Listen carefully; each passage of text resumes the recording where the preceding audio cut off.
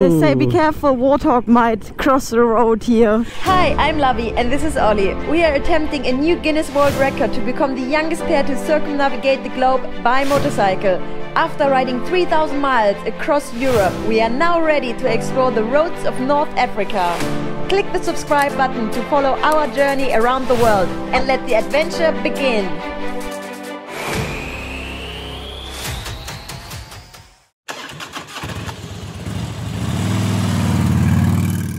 Good morning world, welcome back to the channel. It's day number 89 on our around the world trip. We are here in a small area called Bandia in Senegal, just a little bit south from the capital Dakar, in this beautiful place called Lily's Paradise. Have a look. It is paradise. But it was very hot last night, so I didn't sleep very well, and then mosquitoes around, so we had to build up the tent actually on top of our bed again to find some hours of rest. But yeah. Oh, look, there's a lizard. Hello. They are so cute. But we have a super exciting day ahead, so let me show you guys where we're heading today. Okay, so we are here just down the coast from Dakar in Bandia, and we are going to be making our way just a little bit across to here, Bandia. So we are heading for the Reserve de Bandia, the Bandia forest, which not only is an awesome forest full of baobab trees, but it's also a reserve home to wildlife. So we'll tell you more about what they've got at Reserve de Bandia on the way. Please guys, before you continue watching, make sure that you subscribe to our channel right now. Thanks so much. So it's just a short ride for us today. We have about 15 miles, about half an hour. So it's just 9 o'clock, better hit the road, let's go. All right, welcome to another sweaty morning in Senegal. So I've got a little bit of sand and sort of dirt road to get to the main road. So Lavi's just going to walk a little bit and I'm going to make my way up to the road.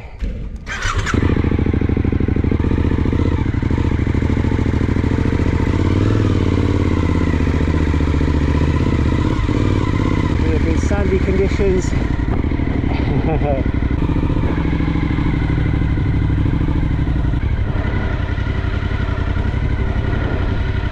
Bonjour, bonjour.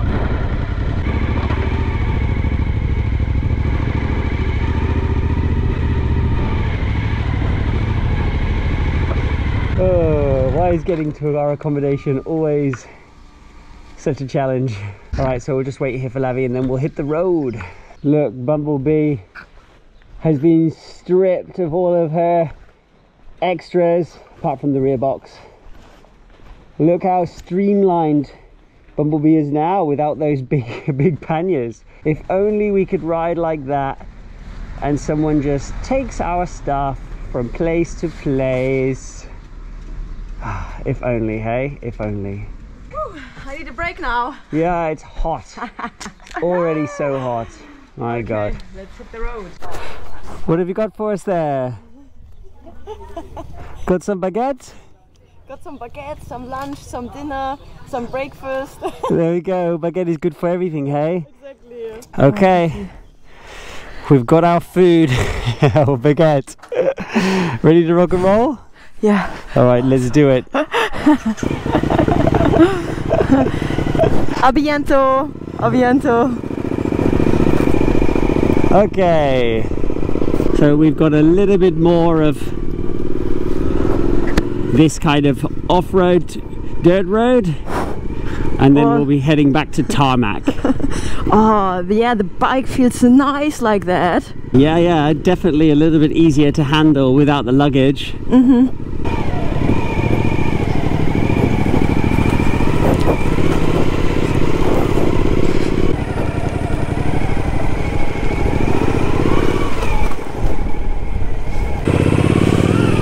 Yeah. Nice. Wind, cool me down, please. Yeah, let's get some speed. Woo. My God, it's just so humid and so hot. even in the morning. Yeah, if you're not riding with speed, it's basically like sitting in a sauna suit. Yes. Oh my god. Oh, that's true. Crazy. Crazy. So Bandia Reserve, where we're heading today, is a natural wildlife reserve. It's 3,500 hectares of apparently native natural flora and fauna, and apparently they've managed to reintroduce a lot of species that would have been native to this area, including some amazing animals that we absolutely can't wait to see. The whole reserve is fenced, but it's still supposed to be a very natural, native environment, not just a big zoo. There's also a lot of awesome, massive baobab trees in the reserve, so that's super cool as well. We saw online that normally the way how to visit the park is either with a four-wheel drive truck you have to rent, or with your own car. We will still ask them if we can ride around with Bumblebee. But I don't know if they agree with that. Yeah, I'm super excited. I can't wait. I can't wait.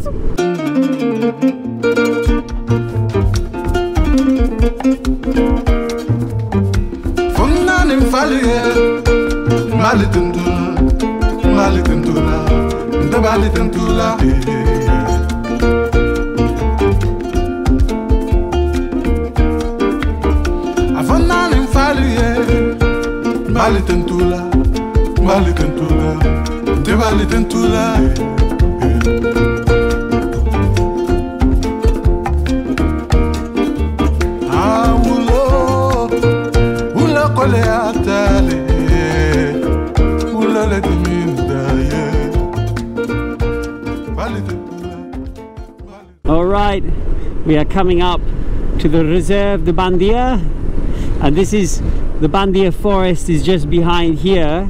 Reserve de Bandia. Yes. Sanctuaire. Safari bar restaurant. Reserve de Bandia. Nice. Here we go. Beautiful. Bonjour. Bonjour. Okay, tout droit, merci. Look at this red road, it already feels very safari, doesn't it? Yes. Look at this, awesome. Ooh. They say be careful, warthog might cross the road here. Passage d'animaux. Nice. And there's a picture of some sort of stag, gazelle or something. Cool. Well, here we are in Bandia Reserve, and you can already see this huge baobab tree up there in between all the other trees. You see these giant baobabs just popping out through the trees. Look, there's one. Nice. It's so pretty. So pretty. Whoa, there's such special trees, baobabs, hey? Such special trees. Yes. Safari time! Ah, here we go. Oh, look, there's a kudu! Oh, wait a minute. Hold on a minute. Are there actually any animals here? Hello! Bonjour! Juste là? Okay, so c'est pas possible avec la moto, no? No. Oh, merci beaucoup. All right. All right, Bumblebee is going to be parked under the giant baobab just here, and we're going to go and check out what's going on in Bandia.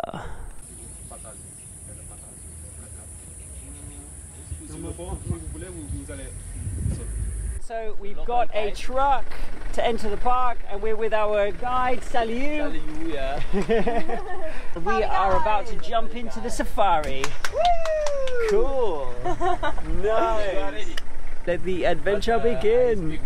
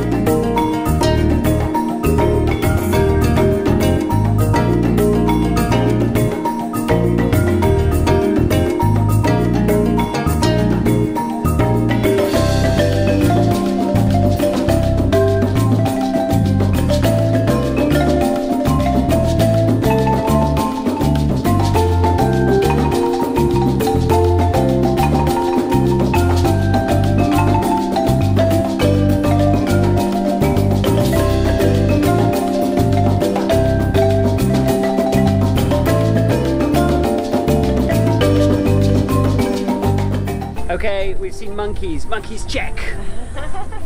Beautiful. So Sally, you said there's two species of monkeys here in the park. The red monkeys and the green monkeys. It's like two different monkey teams. So here in Senegal, they actually use the fruit from the baobab to make juice, and they call it monkey bread. Monkey bread juice. Yeah. Monkey bread juice. Yes, yes. And lucky for the baobab tree, the wood is very soft and totally useless to people, which is super good for the tree because they've left it alone and now they have lots of them. That's the emblem of our national park. You know, the national park is Nyokolo Koba. Nyokolo, that's the river, and this antelope, Koba. He says there's going to be giraffes up ahead. We have just spotted our first giraffe over here.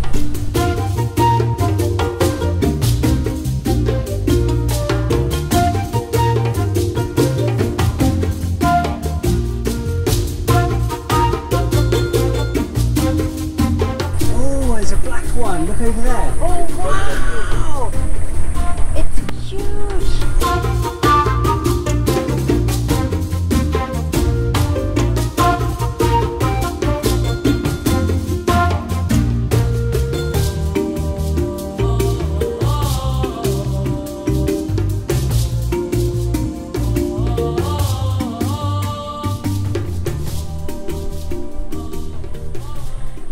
So this tree here is the oldest tree in the reserve. It's probably 1,000 years old, they reckon. And this tree has actually been used as a cemetery. So back then, Senegal was divided into castes, and actually the lowest caste was the musicians, called the griot, and which is crazy that the musicians were like the lowest of the castes, but they were. And because they didn't work the land, they didn't believe that they deserved to be buried. So instead, they just threw them in a tree. In this hole here, they would just put the griot, when they died, in this hole, and you can see here, they actually still have some remains inside the tree. That's crazy, no? It's unbelievable.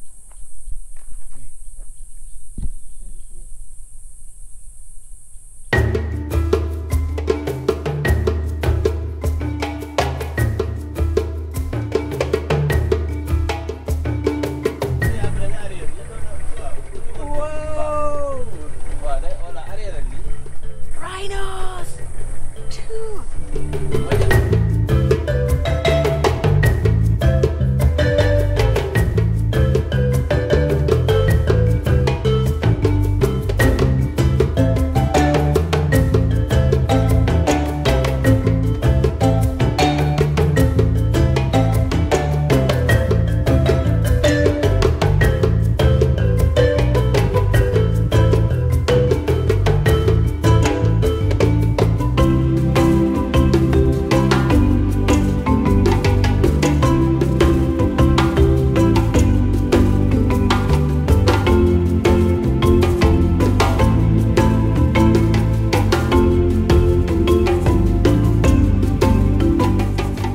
These antelope behind us are called the Derby antelope.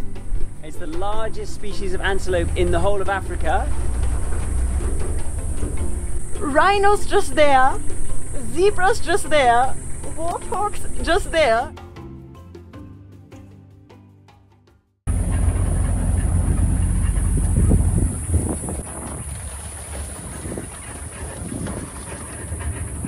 We've spotted our first ostrich just behind us. Nice, amazing.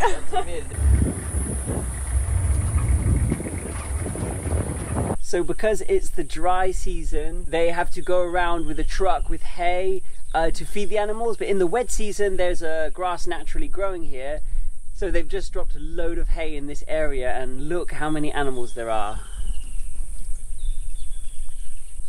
Wow, just in this area there's zebras, warthogs, buffalo, you've got horse antelope, Cape Ellen, You've got these little cutie monkeys. Oh.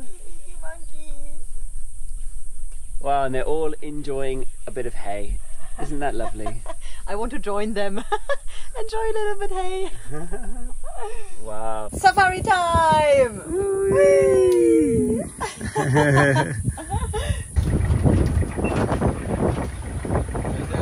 So that is it.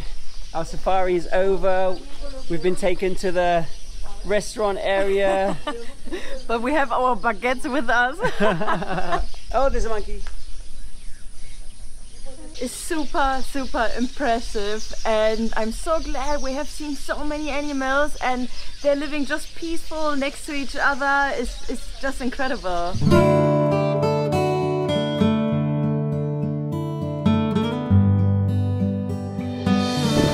Leaving the Bandia Reserve.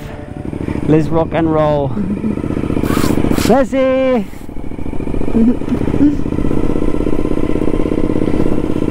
Nice. Wow, what a place, hey? It was so cool. So cool. It was so cool. I want to work there now. It's really nice to see all these animals. Yeah, and the guide spoke English really well. We asked if we could have a guide that speaks English, and they had, which was amazing. So I think we had a 2-hour tour in total, which was plenty of time to see like all the beautiful animals they have there. Wow. It's incredible, absolutely incredible. It's just so nice to see there in their natural habitat. A lot of that wildlife is native to Senegal and would have been here originally, or is in other wildlife parks and reserves in the country. And then some of the animals were actually brought from the Kruger National Park in South Africa. So it's a bit of a 50-50 mix between sort of native and non-native, but even for the non-native, the habitat is perfect for them. It looks like they're really free and easy and able to roam around, which is awesome. Yeah, I'm just really amazed at the standard of this park as well. Everything looked really clean and nice and well kept.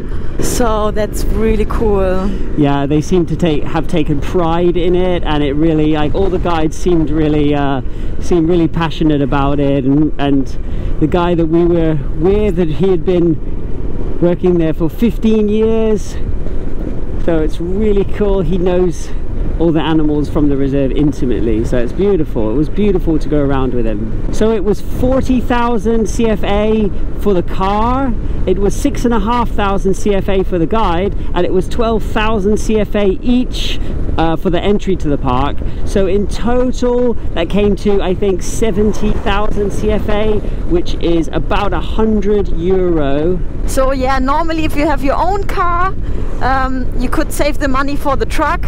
Yeah, and that's about half the price. So yes. Yeah. And also Ollie and me, we just said that it's our birthday present for each other. Exactly, because that's a little over budget for us. I mean, that's like 3 times our daily budget. So yes.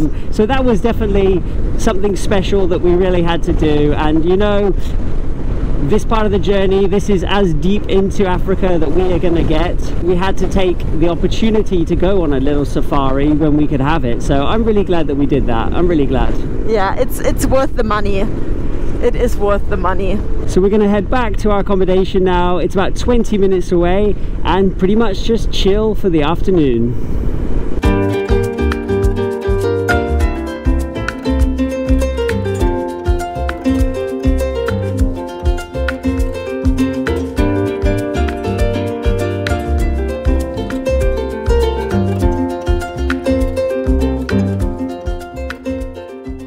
That's nice. Oh, a little beach here. Yeah, back to the ocean. Cool. And some of these really nice, beautiful painted fishing boats.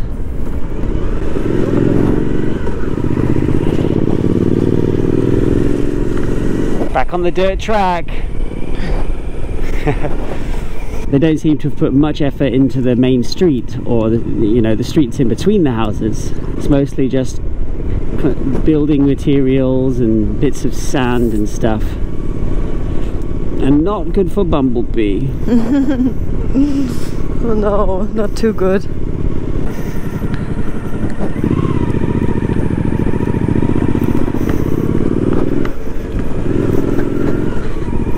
That was where we could have stayed yesterday. Hotel Paradiolo. It said piscine, it said swimming pool. I got excited. It turned out not to be our place. You know, and then you've got an Iris hotel here as well, a resort. But you know, it's not the places for us. The temperature is 32 degrees and it feels like 40 degrees. Yeah, it's a humid 32, that's for sure. Yeah. So this is the turn to our place. I think, okay. Lavi, you'll have to I will jump off. Jump off here.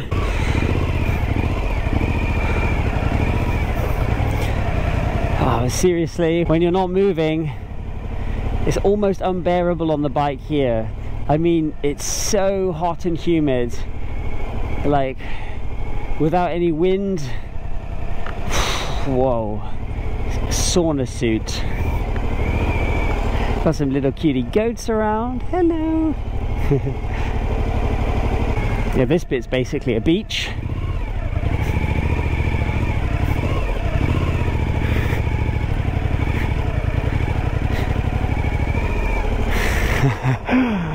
Woo, jeez. All right, I've got to do a bit of a U-E and then we're all good.